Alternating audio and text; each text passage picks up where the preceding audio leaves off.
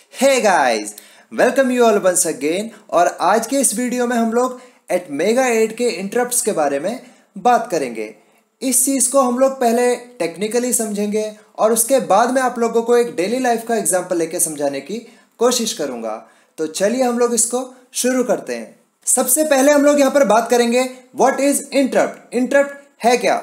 देखिए, interrupt basically एक signal है जो कि हार्डवेयर या फिर सॉफ्टवेयर के थ्रू जनरेट होता है, और जब भी ये सिग्नल हम लोगों का जनरेट होगा, ये प्रोग्राम के जो नॉर्मल फ्लो को है इसको सस्पेंड करता है कुछ टाइम के लिए।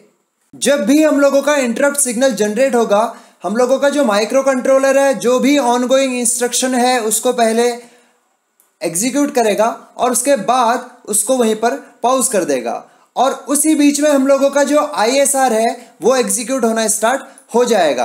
अब यहाँ पर ISR क्या है? देखिए, ISR आप लोगों का इंटरप्ट सर्विस रूटीन है, या फिर इसको हम लोग इंटरप्ट हैंडलर भी बोलते हैं। ISR basically set of instructions contain करता है जो कि हम लोगों के माइक्रो कंट्रोलर के द्वारा एग्जीक्यूट किया जाता है जब भी हम लोगों का कोई इंटरप्ट जनरेट होता है। और यहाँ पर आप लोगों को एक चीज़ ध्यान देनी है कि जो डिफरेंट इंटरप्ट्स होंगे हम लोगों के, उनके लिए उसके डिफरेंट ISRs होते हैं।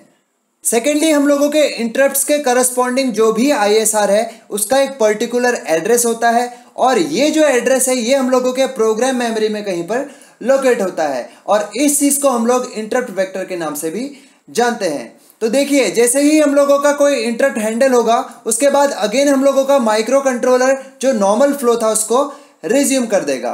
तो ये इसका बेसिक एक कंसेप्ट है। इस चीज़ को हम लोग ब्लॉक डायग्राम के थ्रू एक बार समझने की कोशिश करते हैं। यहाँ पर आप लोग देख सकते हैं ये हम लोगों का मेन प्रोग्राम है, और इसके बीच में हम लोगों के इंटरप्ट जो है वो ट्रिगर हो रहे हैं। अगर इंटरप्ट ट्रिगर नहीं होता तो हम लोगों का जो मेन प्रोग्राम है वो कंटिन्यूअसली चलता रहता, बट इस केस में यहाँ पर इंटरप्ट ट्रिगर हो रहा है। तो देखिए, जैसे ही हम लोगों का इंटरप्ट ट्रिगर हो रहा है, हम लोगों का मेन जो है वो पॉज हो जाएगा, और उसके बाद जो ISR में हम लोगों ने कोड लिखा होगा वो एग्जीक्यूट होगा, और वो एग्जीक्यूट होने के बाद अगेन हम लोगों का जो मेन प्रोग्राम है वो रिज्यूम हो जाएगा। और फिर से अगर हम लोगों का कोई इंटरप्ट ट्रिगर होता है तो अगेन सेम चीज़ होगी, पहले हम लोगों का ये जो है पॉज हो जाएगा, उसके बाद अगेन हम लोगों का जो ISR में कोड है वो एग्जीक्यूट होगा, और फिर हम लोगों का मेन जो है वो रिज्यूम होगा। तो इस चीज़ को आप लोग ब्लॉक डायग्राम के थ्रू इजीली समझ सकते हैं। इसके बाद हम लोग बात करते हैं सोर्सेस ऑफ इंटरप्ट की।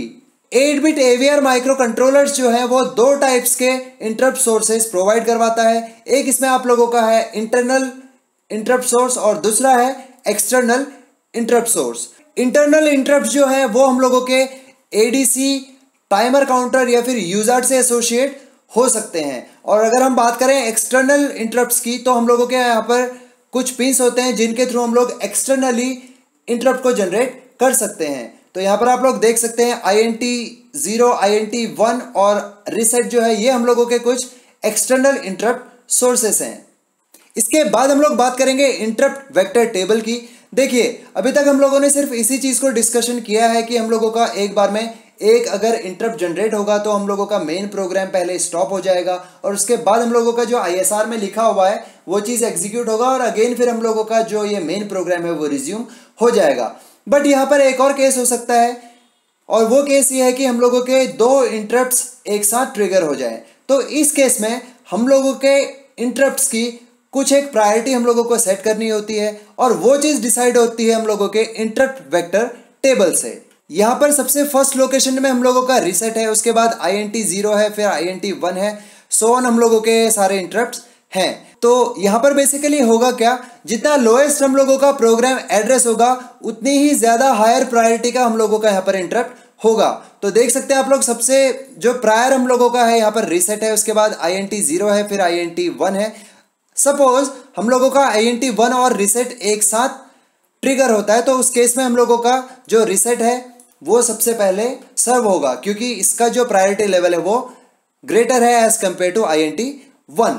तो इंटरप्ट्स को हैंडल करते टाइम आप लोगों को ये जो वेक्टर टेबल है इसको थोड़ा सा ध्यान में रखना है। इसके बाद हम लोग बात कर लेते हैं कुछ इंपॉर्टेंट बिट्स की जो इंटरप्ट हैंडलिंग में यूजफुल हैं। तो देखिए, आप लोगों का यहाँ पर सबसे इंपॉर्टेंट जो रजिस्टर है वो SREG है, इसको हम लोग स्टेटस रजिस्टर भी बोलते हैं, और इसका जो हम लोगों का 7th नंबर का बिट है ये मोस्ट इंपॉर्टेंट है फिलहाल इंटरप्ट के लिए। तो सबसे पहले हम लोगों को करना क्या होता है, देखिए हम लोगों को इंटरप्ट को ग्लोबली इनेबल करना होता है, जिसके लिए आप लोगों को ये जो 7th नंबर का बिट है इसको हाई करना पड़ेगा। और फिलहाल हम लोग एम्बेडेड सी को यहाँ पर यूज करने वाले हैं। तो ग्लोबल इंटरप्ट को इनेबल करने के लिए हम लोगों के पास एक फंक्शन है SEI नाम से। तो जैसे ही हम लोग इस फंक्शन को यहाँ पर एग्जीक्यूट करेंगे वैसे ही हम लोगों का स्टेटस रजिस्टर का 7th बिट जो है वो सेट हो जाएगा। इसके बाद हम लोगों के डिफरेंट इंटरप्ट्स के साथ एसोसिएट 2 बिट्स होते हैं। एक आप लोगों का इसमें इंटरप्ट इनेबल बिट है और एक आप लोगों का इंटरप्ट फ्लैग बिट है। इसमें इंटरप्ट इनेबल जो बिट है वो पर्टिकुलर इंटरप्ट को इनेबल या फिर डिसेबल करने के काम आती है। मतलब कि अगर आप लोग ADC के इंटरप्ट को यूज करना चाहते हैं तो आप लोगों को उसको पहले ग्लोबली भी इनेबल करना पड़ेगा और साथ ही आप लोगों को जो ADC है उसके इंटरप्ट को भी इनेबल आपको करना पड़ेगा। इसके बाद हम लोगों का इंटरप्ट फ्लैग बिट तभी सेट होता है जब हम लोगों का कोई भी एक इंटरप्ट अगर करता है। मतलब कि अगर मुझे ADC के साथ इंटरप्ट को यूज करना है तो सबसे पहले हम लोगों को यहाँ पर ग्लोबल इंटरप्ट को इनेबल करना पड़ेगा। उसके बाद जो लोकल हम लोगों का इंटरप्ट है उसको इनेबल करेंगे और जैसे ही हम लोगों का यहाँ पर ADC कन्वर्जन कंप्लीट होगा वैसे ही जो इंटरप्ट फ्लैग बिट है वो खुद से सेट हो जाएगी। इसके बाद हम लोग बात करेंगे इंटरप्ट बेसिकली सर्व कैसे करता है। बट उससे पहले आप लोगों को यहाँ पर 2 चीज़ों को समझना होगा। एक है प्रोग्राम काउंटर और एक है स्टैक। यहाँ पर हम लोगों का प्रोग्राम काउंटर जो भी नेक्स्ट इंस्ट्रक्शन हम लोगों की एग्जीक्यूट होनी है उसके एड्रेस को स्टोर करता है। वहीं हम लोगों का जो स्टैक है वो बेसिकली जो भी हम लोगों की हिस्ट्री है उसको स्टोर करता रहता है। मतलब कि जो भी आप लोगों की इंस्ट्रक्शंस फैच हुई होंगी वो आप लोगों की स्टैक में स्टोर होती रहेंगी और जो लेटेस्ट आप लोगों की इंस्ट्रक्शन फैच हुई होगी वो एकदम टॉप मोस्ट लेयर में रहेगी। तो अब समझ लेते हैं हम लोग यहाँ पर इंटरप्ट जो है वो कैसे हम लोगों का सर्व होगा। देखिए जब भी आप लोगों का इंटरप्ट ट्रिगर होगा सबसे पहले हम लोगों का जो माइक्रो कंट्रोलर है जो करंटली हम लोगों के इंस्ट्रक्शंस चल रही होंगी उसको कंप्लीट करेगा और उसके बाद हम लोगों का स्टेटस रजिस्टर का जो I वाला बिट था मतलब 7th नंबर का जो बिट था उसको वो क्लियर कर देगा। मतलब कि यहाँ पर हम लोगों का जो ग्लोबल इंटरप्ट है वो बंद हो चुका है।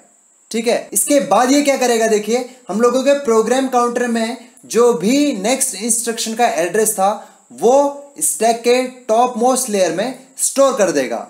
इसके बाद इंटरप्ट के करस्पॉन्डिंग जो भी हम लोगों का इंटरप्ट वेक्टर है वो प्रोग्राम काउंटर में लोड होगा और इसके बाद माइक्रो कंट्रोलर जो है करस्पॉन्डिंग ISR को एग्जीक्यूट कर देगा। नेक्स्ट स्टेप में ISR एग्जीक्यूट होते ही जो भी हम लोगों का एड्रेस यहाँ पर स्टैक में स्टोर था वो अगेन प्रोग्राम काउंटर में लोड हो जाएगा और जो I बिट थी वो हम लोगों की अगेन इनेबल हो जाएगी। मतलब कि हम लोगों का जो ग्लोबल इंटरप्ट था अगेन वो यहाँ पर एक्टिवेट हो जाएगा और इसके बाद हम लोगों का जो माइक्रो कंट्रोलर है वो अपने एग्जीक्यूशन को वहीं से स्टार्ट करेगा जहां पर उसने अपने आप को छोड़ा था। अब इसी चीज को हम लोग डेली लाइफ के एक एग्जांपल से समझने की कोशिश करते हैं। सपोज कोई एक स्टूडेंट है जो कि मॉर्निंग में 10 AM से 12:30 PM तक स्टडीज करता है। ठीक है, तो वो अपने रूम में बैठ के स्टडीज कर रहा है और सपोज करते हैं इसी बीच में उनकी मदर आती हैं। ठीक है, और मदर उनको इंटरप्ट करती हैं, बेसिकली रोकती हैं पढ़ाई करने से और बोलती हैं कि बेटा मेरा जो मोबाइल है उसमें रिचार्ज खत्म हो चुका है और मुझे एक अर्जेंट कॉल करनी है, तो प्लीज़ एक बार मेरा जो मोबाइल है उसको आप रिचार्ज कर दो। तो आप करोगे क्या, बेसिकली आप जो भी वहाँ पर काम कर रहे होंगे इसको वहीं पर रोक दोगे और अपनी मॉम का आप यहाँ पर मोबाइल रिचार्ज करोगे और जैसे ही आप लोगों का यहाँ पर फ़ोन रिचार्ज हो जाएगा अगेन आप फिर अपनी स्टडीज़ में लग जाओगे। तो ये आप लोगों का एक छोटा सा एग्जाम्पल है। इसके बाद हम लोगों के पास यहाँ पर दूसरा एग्जाम्पल है जहाँ पर हम लोगों के 2 इंटरप्ट्स एक साथ अगर कर रहे हैं। तो हुआ क्या, देखिए यहाँ पर स्टूडेंट जो है वो पढ़ाई कर रहा था और उसी बीच में मदर आई और उन्होंने बोला बेटा मोबाइल को रिचार्ज कर दो। बट हुआ क्या, उसी इंस्टेंट में वहाँ पर उस बंदे को एक कॉल आई अपने फ्रेंड के थ्रू। ठीक है, तो अब क्या हो गया, यहाँ पर उसके पास 2 इंटरप्ट्स हैं। ठीक है, तो अकॉर्डिंग टू प्रायोरिटीज़ वो अपने इस काम को हैंडल करेगा। तो यहाँ पर फिलहाल मैंने क्या किया, पहले कॉल अटेम्प्ट किया और उसके बाद फिर मदर का जो फ़ोन था उसको रिचार्ज किया और अगेन उसके बाद फिर वो पढ़ाई में लग गया।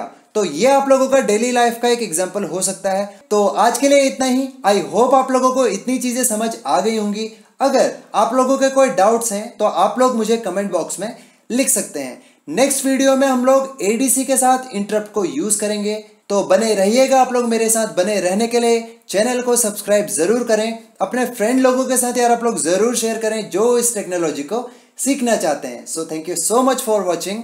जय हिंद, जय भारत।